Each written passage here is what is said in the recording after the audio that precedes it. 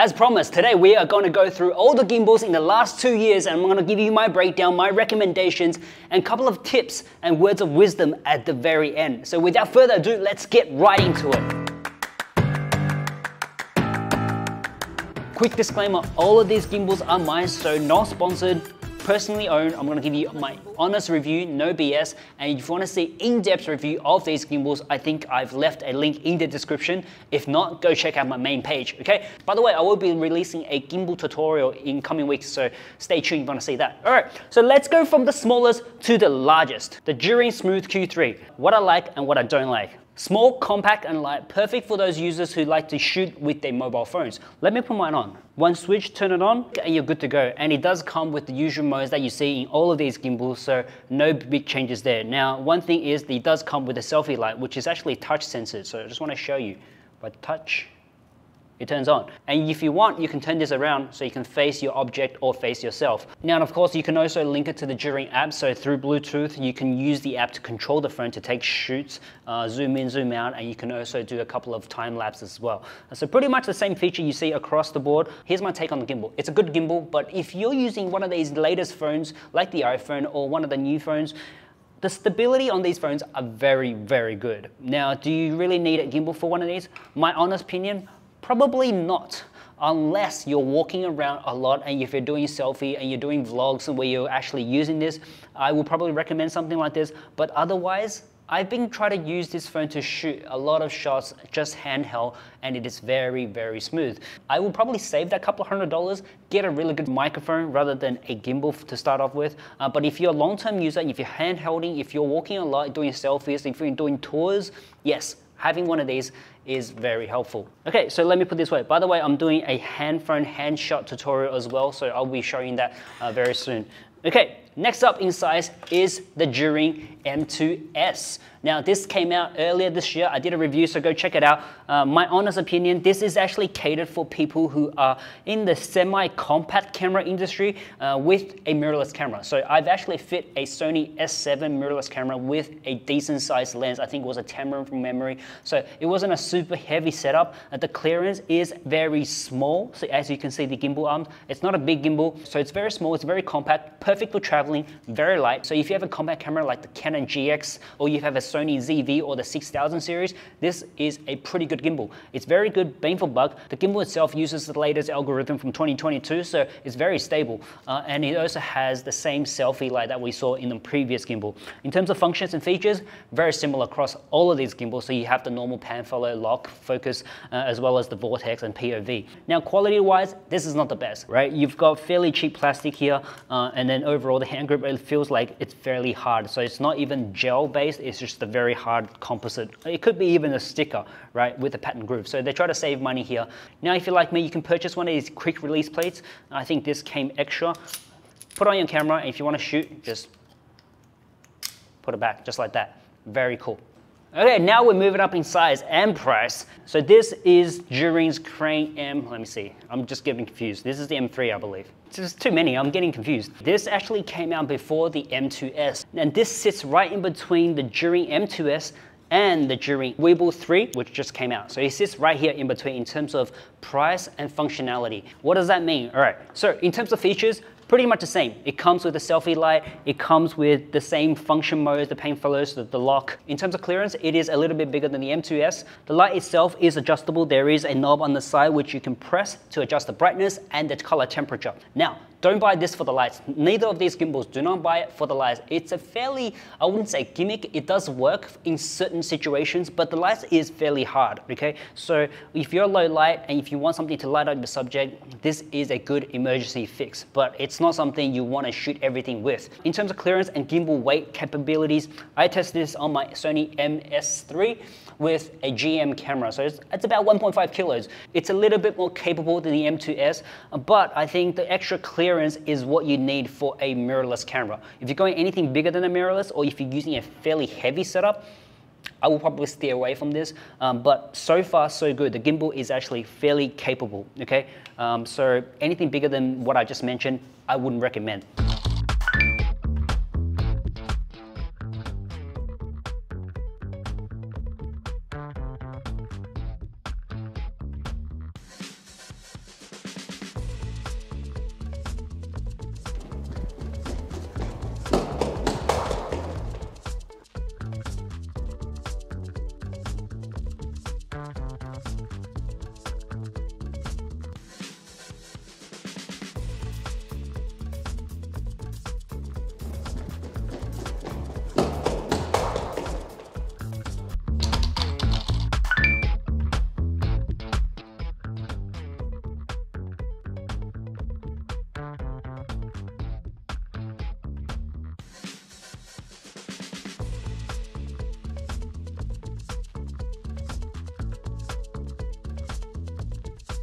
Now we're getting to the mid-weights, okay? So we've got the Zhiyun Weebill 3 and last year's Zhiyun Weebill 2. Now also in the middleweight, we have the Ronin SC2. In fact, we also have this year's IS3. All right, so we've got 4 middleweights and I think we've got a very saturated market. These companies are putting out things every single year, so keep that in mind when you upgrade, whether or not to upgrade every single year. If you're sensible, you're probably not going to do that. But we're going to go through the features and the capabilities, right? In terms of price, I'm not going to go through the price because obviously last year's will be cheaper in the secondary market. So you can go to eBay, you can go to Facebook Market, you can go to whatever you want to go. You know, I'm not going to sell you anything here, so all I will ask is a like to the video and that's it. Let's go through last year's first actually. This is the Weebill 2. It came with one of these screens, all right? It's a fairly big screen, and you know, if you use the active track and if you use it to follow focus and if you want to use it just to monitor your menu subjects, that's very helpful. But apart from that, I felt it was kind of useless. It was a great feature when it came out and it gave a lot of hype, but you know, over time, I feel like this screen, it actually drains a lot of battery. So I don't really use this as much, to be honest, because for me, gimbal, main purpose is to shoot a good camera and I use my camera screen the most. On the side, we've got a knob which you can spin or focus. This is basically a knob we see on a lot of gimbals these days, except the design's on the side. So what that means, this gimbal is a two-hand operator. So you got one hand on the grip and the second hand on the knob. Some people prefer to shoot like this, you have more control. Some people don't. Some people usually shoot like this and then just control with the knob at the front, like you see with the other gimbals that we see these days. This is personal preference, okay? But personally, I like a one-hand gimbal, so I don't usually do this. I feel like it does add a little bit of jitter in the shots. Now, in terms of the weight, it is 3 kilos. I wasn't able to test the max payload. All of these gimbals I've tested on my S3 with my GM lens 24-70. So that was around 1.5 kilos. Now, if you have something around 1.5 or 2 kilos, I think one of these gimbals, not a problem. Across the board, not a problem. What's different is the way that's being calculated. It's using the older algorithms, so sometimes you see areas of vibration or sometimes you see when the camera tilts over, you need to restart the gimbal by turning it off and on. Whereas this year, all you have to do is double click on the trigger button and it'll reset and recenter and you can go away and shoot again. So I think that's an improvement from last year and this year. And one other thing to mention is there is a mode switch button in last year's model, and that's very, very good. In terms of feel and quality wise, I feel like this is actually fairly good. All right, if you have this, I don't feel like you should upgrade to this year's Weebill 3. In terms of weight, I feel like it's around 1.3, 1.4. Don't ask me how I know, because I've tested a lot of these things. But comparing to this year, let's have a look. So this year, they've actually gone back. I feel like they've gone back to minimize the design to something more small, more compact, more focused on the actual functionality of gimbal itself, and that's to shoot a stable video rather than give you gimmick stuff. But we'll go through that a little bit. Now this comes with the accessory package. So you have a wrist support as well as a hand grip. Now this hand grip obviously isn't as good as last year's. Look at the size of this beefy guy, right? It also has 1/4-inch mounts and a cold shoe, whereas this year, this is foam. So it doesn't give you a lot of confidence, but you know, you're saving a bit of money. Another thing to realize, this grip is actually in the middle, right? You can see it's right in the middle, right? So very well balanced, whereas this one is on the side. So your camera is going to be tilted a little bit to the left or right, depends on where you put this hand grip. Now, one thing I really like the design is that the battery is placed on the bottom. This gives you 2 benefits. One is to support your hand. Second, most important, is the weight distribution has been lowered. That means it gives you a much more balanced handheld. You're not feeling top heavy, especially if you have a heavy camera. And right now, I feel like this is, even though it's around the same weight, this feels lighter because the weight is actually lower. Now this year they've also added a selfie light as well as a directional camera. Both of these are good to have, but definitely do not buy for these, all right? The microphone itself, I feel like it's a little bit muffled, but it is better than what you have on your camera itself. 镜头差不多是在一个20公分左右的一个长度。这次的稳定器，我觉得从摄影师的角度，其实还是性价比还挺不错的。Obviously, if you have a wireless, use that. Okay. Once again, this light as well, good for backup or emergencies, but don't just depend on it. But one of the big change is the quick release plate. Now it's using a double step-up plate, so that's similar to the DJI design, which means you can quickly release. Let me show you. You can quickly release your camera from the gimbal, shoot, and then just put it back on. Super easy. And the extra height gives you clearance for the larger lenses. So I really like that.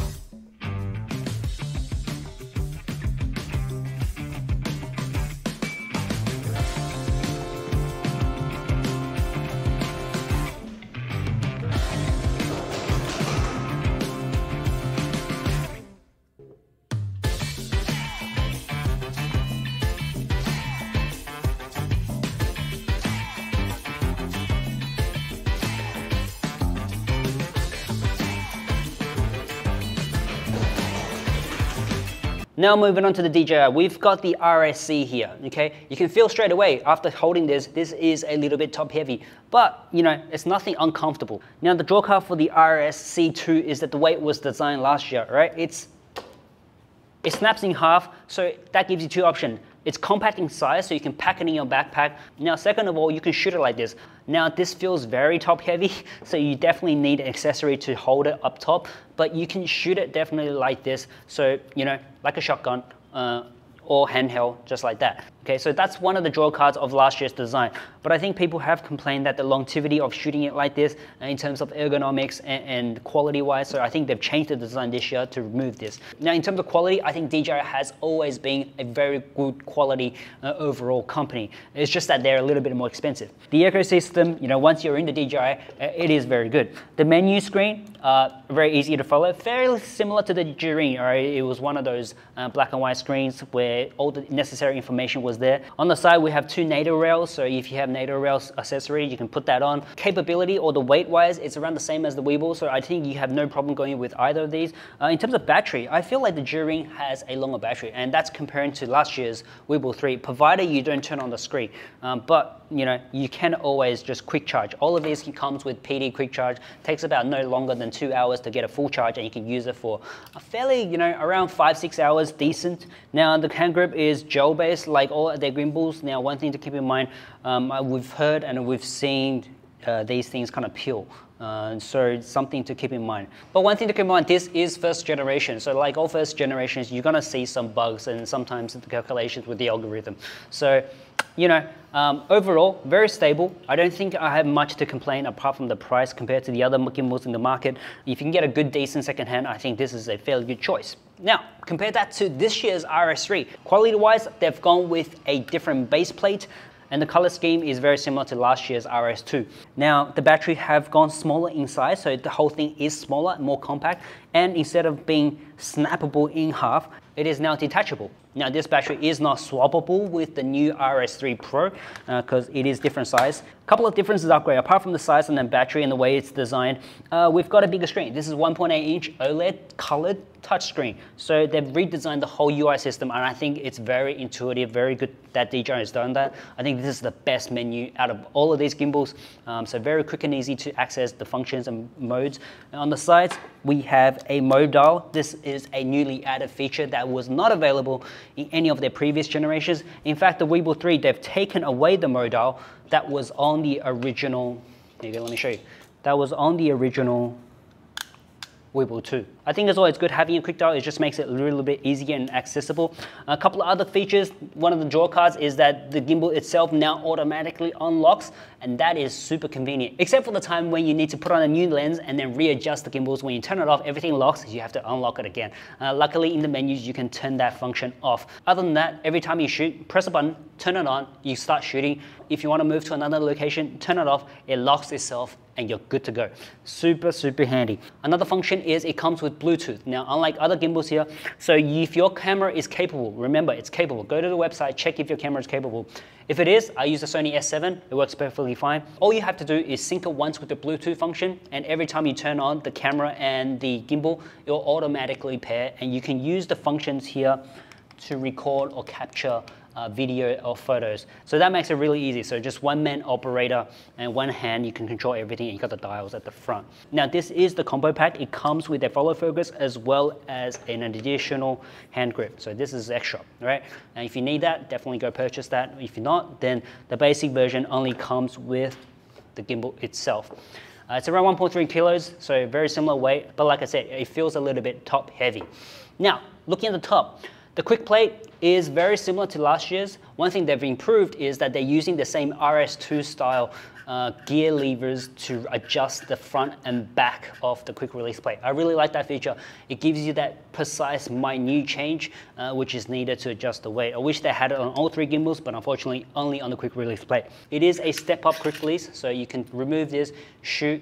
So similar to Zhiyun and last year's model. So that's no changes there. So out of these middle weights, I think, you know, I've covered most of these. If you want to see a quick comparison, go check out my video of the Gimbal 3 and the RS3.